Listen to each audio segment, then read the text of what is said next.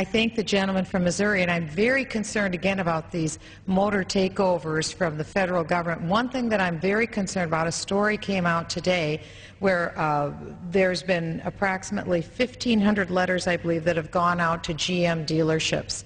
One story that came out today, there's a dealership that I know of that applied to their Democrat senator to appeal for help so that they could stay open.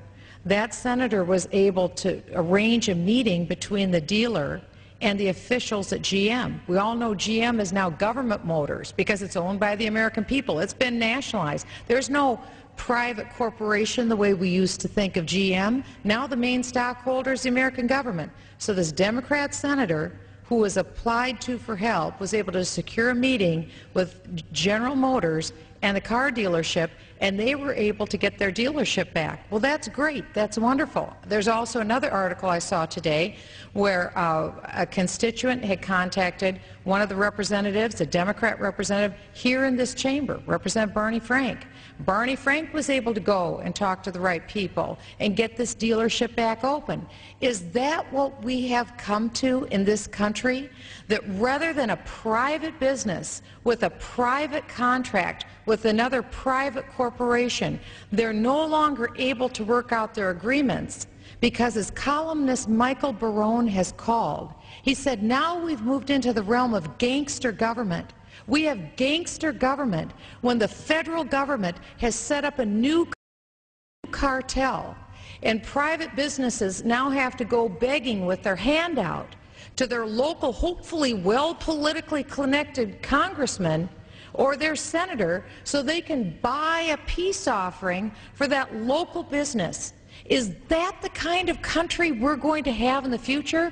When I was on the phone today for over an hour with one of my local dealers, the very first thing out of her mouth was this.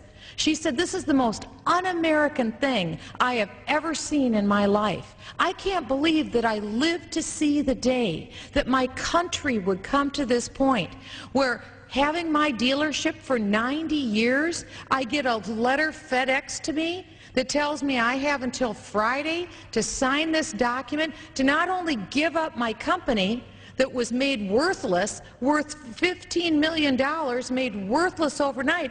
Now GM is demanding that she hand over her customer list, her service customer list to GM. Why?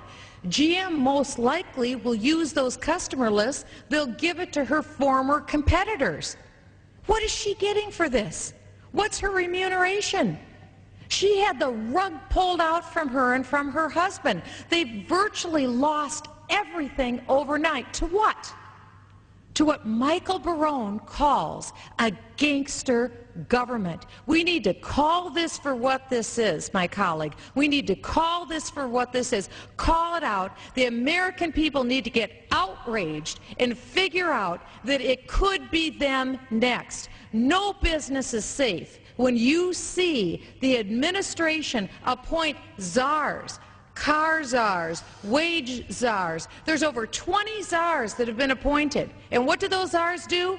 They bypass the Congress. We're the people's elected representatives. We've been bypassed. We now have an imperial presidency where the president has appointed various czars, appointing directly to him, and now he's reaching into the confines of private businesses and overnight rendering them virtually worthless, unless they have a special tug, a political tie, to a local Democrat congressman. Is that what we've come to?